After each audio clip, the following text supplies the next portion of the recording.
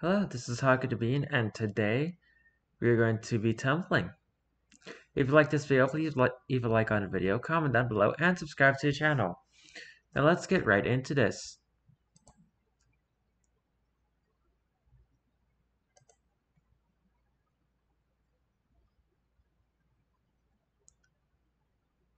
Garfield needs lasagna. How did you do that? Who, me? Garfield canonically has the power to invade your horny thoughts.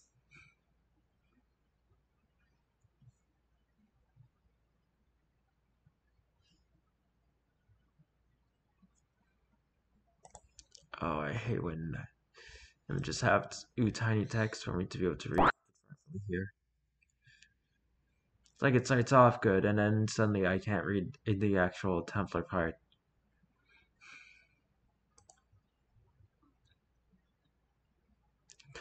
Richard Suckle is a film producer.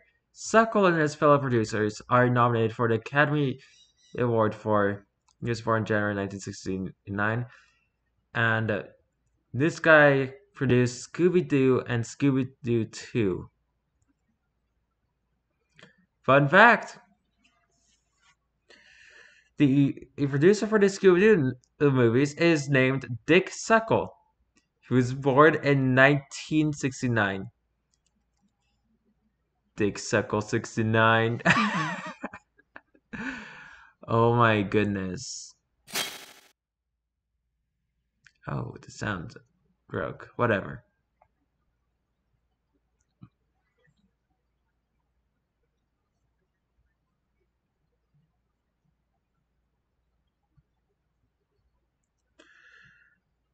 Hmm.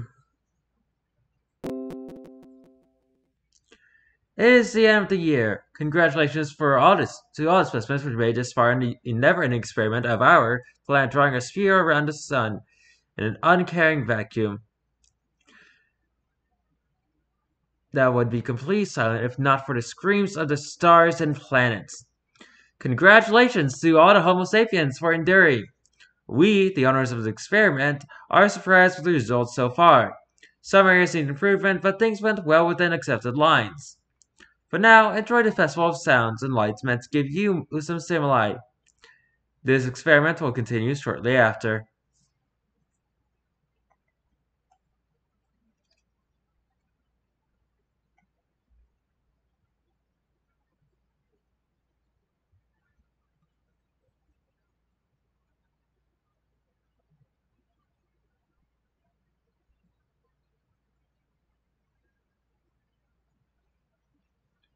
Christmas as a cultural icon is starting to get really dystopian in a climate sense.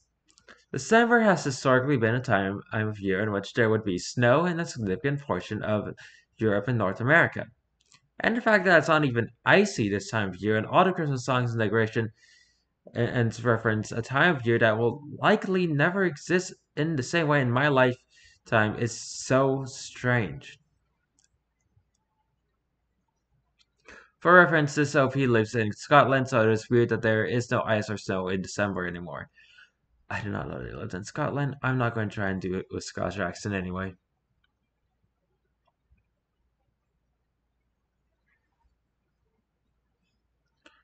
Good evening! Service dogs being trained to sit through a play. There are actors on the stage performing a musical for a theater full of dogs.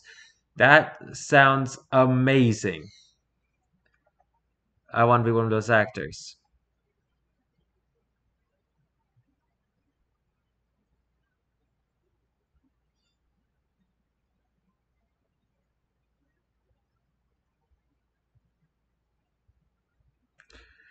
Turns out 2000 was 20 years ago, which is odd since 1980 was also. Oh, it really feels that way, doesn't it?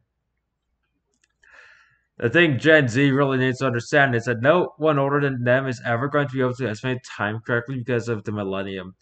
Millennium will not be that long ago. Everything since millennium will always be, in some sense, new. It just broke us, okay?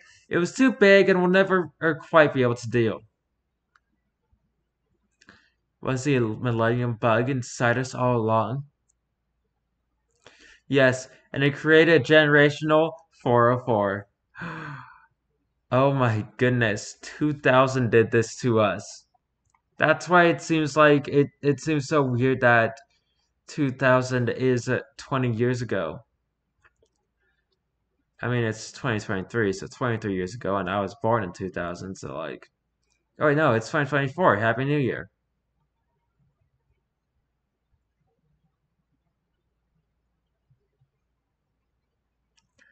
The three gates when they get bald or whatever. I didn't play it.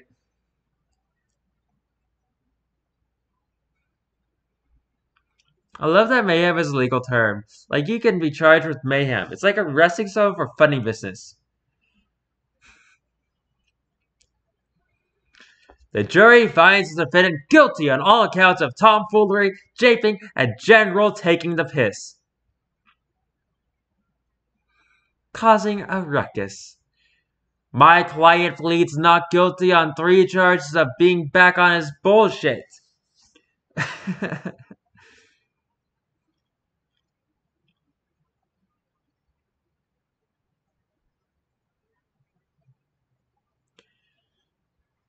Hey, look, Lois, I became Garfield. Holy crap, John, this lasagna is freaking sweet. Yeah, it was because Peter Griffin was so funny.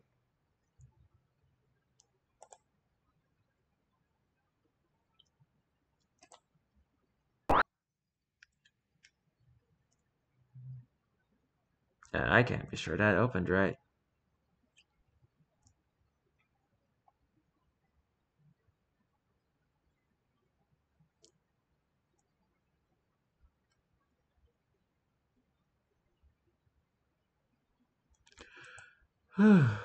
That's gonna be fun to get into.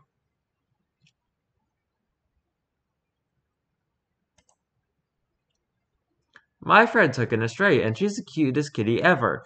He named her Oil, so whenever he sends a picture of her, me and my other friends look like we're role-playing SC US military. Oil! Oil!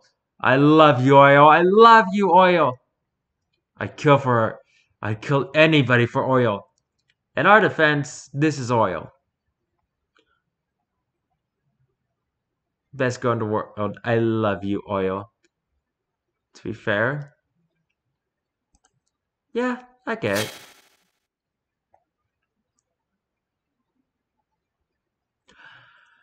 Schoolgirls told to wear longer skirts to create a good work environment for male staff. If male staff are in any way distracted by children's knees, I don't think they should be allowed anywhere near a school, to be honest. Preach. Let's be real. If little girls' knees, shoulders, and clavicles are a problem for male teachers, you don't have a dress code issue. You have a pedophile issue. And I'm going to go a step further. If you are having if you are being distracted or in any way attracted to a child's body in any state of dress, you are a pedophile. Because that is completely on you. Children don't look at bodies the same way as adults do. And there is no sexual context when and as a child. And honestly, just in general, no.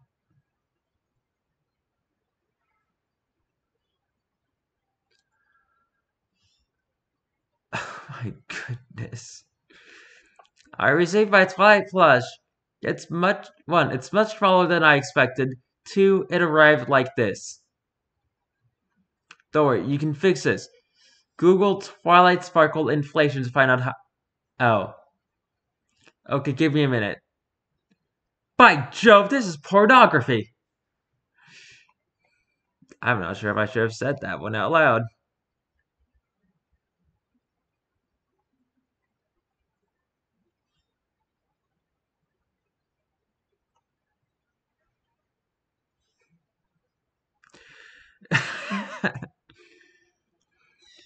www.furfanny.net. They have Cloudflare. They have Cloudflare on that site too now. Whatever. Check if the site connection is secure.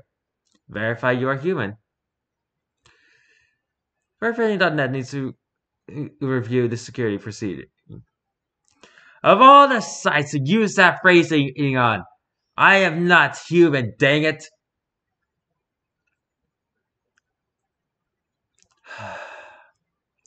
Do I have to remind Tumblr users that furries are still human?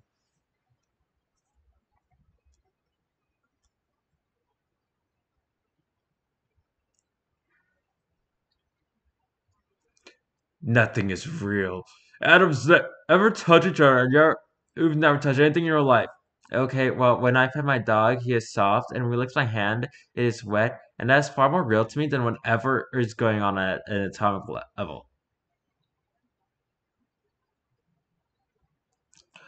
What my atoms are doing is their fucking business. Yes, man, I'm busy trying to stop my dog from eating tissues directly out of the box. Nuclei don't touch, but the nucleus is not the core of reality. Reality is made of electrons dancing. Reality is made of bonds. You pet your dog, and the atoms that are you brush up against the atoms that are him. Well, technically, no, but your our magnetic fields brush up against each other, and that is more than enough. And the electrons that are you press into the electrons that are him. Once again, that's not quite what happens. Every atom has an electron cloud that is negatively charged. Have you ever had two magnets that are of the same charge next to each other? They repel each other. But you are still touching on a non-atomic level, and that is all that really freaking matters. And both of them change their movement. This is true. They do change their movement. Magnets can change each other's movements a lot. Electrons, of course, are not really particles and do not really move. You pet your dog and the electron on orbitals of your skin overlap with the electron orbitals of his fur and both are changed by the contact. You are not made of little motes floating alone in a void. You are a single, unfathomable chord formed of a trillion vibrations. And so is he. And though you play is changing at every moment by what you touch and how you breathe. And so is his. And atoms do not really have edges. And to touch is to interact. When you put your hand on your dog, the universe does not know that you are separate. The song expands to hold you both. I feel like there was more.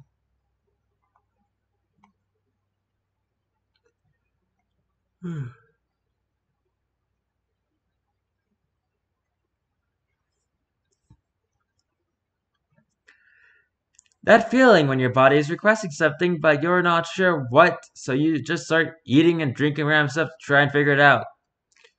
Me, eating a chocolate waffle at 7 p.m. Is this what you desire, O prison of flesh?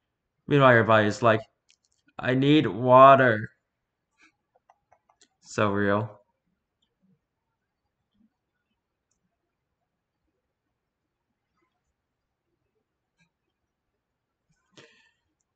Let me freak you.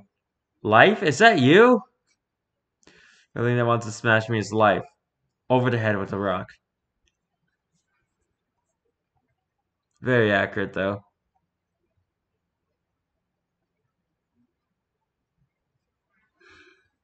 Oh my goodness. So we see cute little Kirby, the outfits being in that they are eating apples and cake, and as they do. It's rated T for teen, blood, violence, and then we see Shadow, the Edge Lord Hedgehog, holding a gun and walking down a city that looks like there's an explosion behind him, which really it makes this look even more cool. But it might just be all the lights condensing in behind him. That's rated E, 10 plus. This will never not be funny to me. I actually follow people so much on this site that I don't know who half the people on my dash are.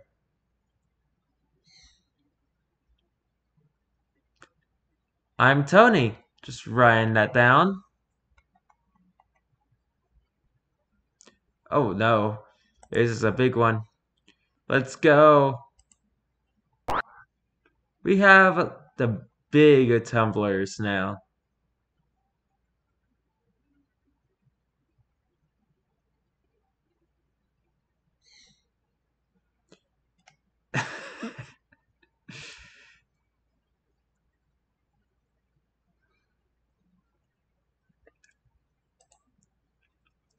Apparently, a part of the reason why farm the bees stay in the beehives that humans built for them is because the farm hives are safer and sturdier.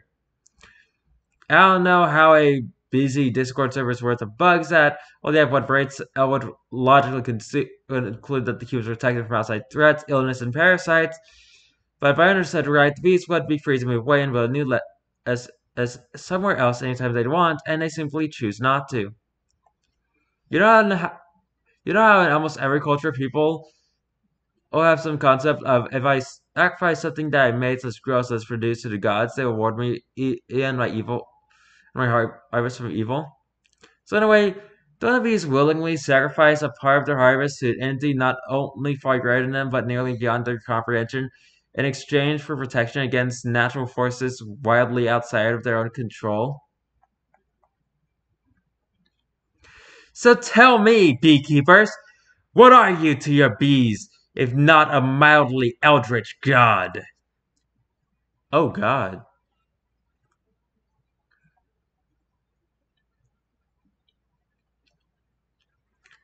I don't know about other cultures, but in English folklore, when a beekeeper dies, someone has to go out and tell the bees.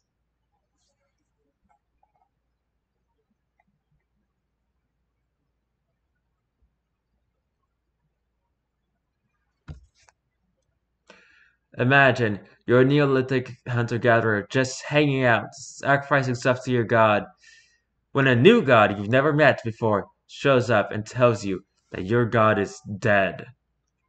It's not your fault or anything. And maybe a new god will come along to take care of you. Maybe not. It's gonna be touch and go for a while.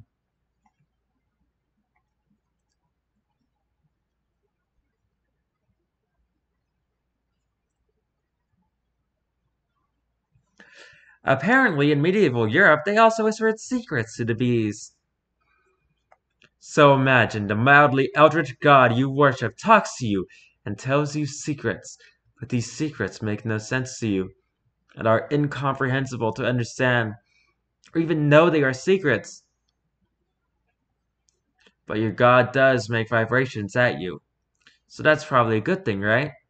As occasion the swarm decides there is not enough room in the hive because the eldritch god didn't take the offering of honey at the normal time. So enough of a swarm builds up that the second and queen is able to leave without decimating the first swarm. They are all set to search out a new place. They'll likely not have your god anymore. But really, that's not too much of a struggle. They have abandoned you. That's part of why you've left, even though the first swarm still holds out hope for their return. And then the scouts find another hive right next to the old hive, literally right next to it. So the queen lands to inspect it, and wow, it's a good deal. The area already has enough food to support two hives, so it's not a problem to stay in the area now. They have the space. But this wasn't here before. And then you see God. They've come to help the swarm move to the new hive and take the offering from the old hive.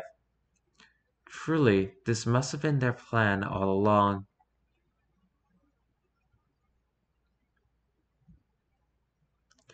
In English folklore, you also have to invite your bees to your wedding and decorate their hive and leave a slice of cake for them and also bring a new spouse by to introduce them to the hive straight away.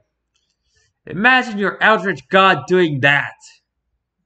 Oh yes, the Eldritch God invites you to a ceremony with so many different and deities, and yet only either one is actually related to you.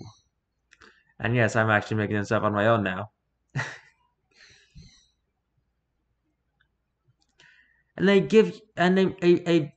decorate your home in weird ways. You don't complain because well, they have the power to destroy your entire civilization if they choose. And they are protecting you. And then the Eldritch Gods grant you a treat. A sweet thing. A triangle of sweet. And they introduce a different deity. Saying something about a wife? Anyway, I think that's enough. 7 years old? She should have been at the club. Yeah, let's go. Is Seal's having a good time at this club? Guys, I did not know what seal clubbing meant when I posted this. Oh, that is quite the mistake.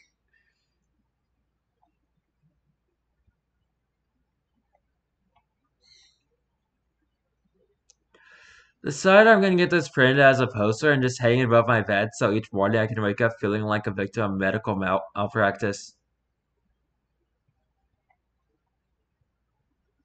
Yeah, I'm not. I don't like that guy. He's transphobic.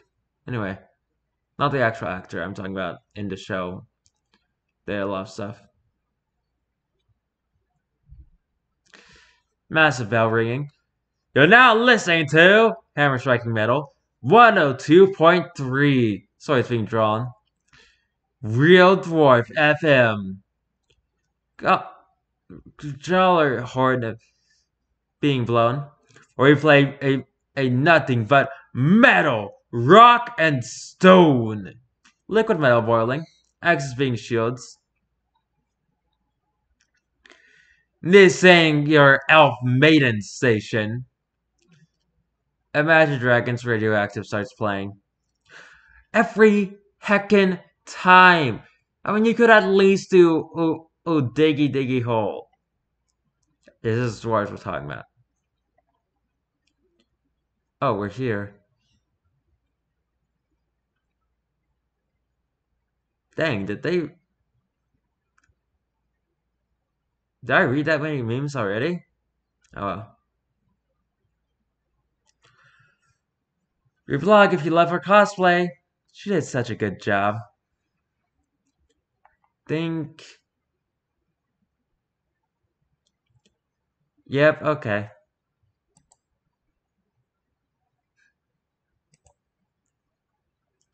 Looks like we tumbled straight into last time's tumbling. That's funny. If you like this video, please like on the video, comment down below, and subscribe to the channel. I have no idea what I'm going to do tomorrow, and I barely remember what I just did.